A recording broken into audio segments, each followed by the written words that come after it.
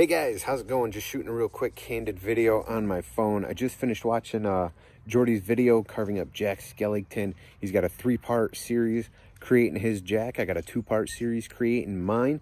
It was a challenge that Jordy presented, and you know what? I think they both came out really awesome. You know, Jordy's last video, he seems to think his is the better of the two, but I beg to differ, man. I think mine might have come out just a little better. I mean, I don't know. We'll see.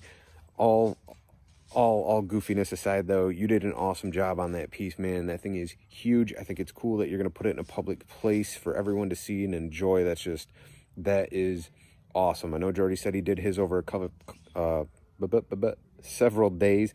I did mine in 2 days.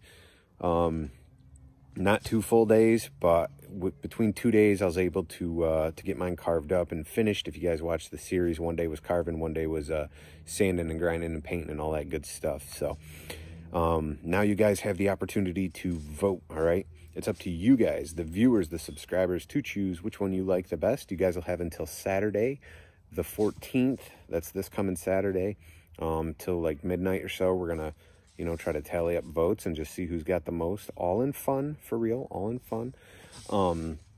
But yeah, I mean, with that, I didn't think about it till just now. That means you guys get two votes. You get to vote on Jordy's community section, because he's going to do the same.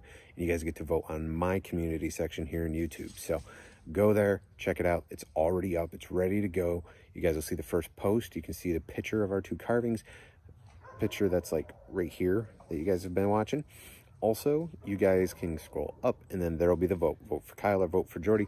Hope you guys enjoyed this challenge. Maybe we'll do some more in the future, because honestly, this was fun. This was fun. Jordy, great job, man. You're an awesome dude. Great artist. And yeah, thanks for watching, everybody. I'll see you in the next video.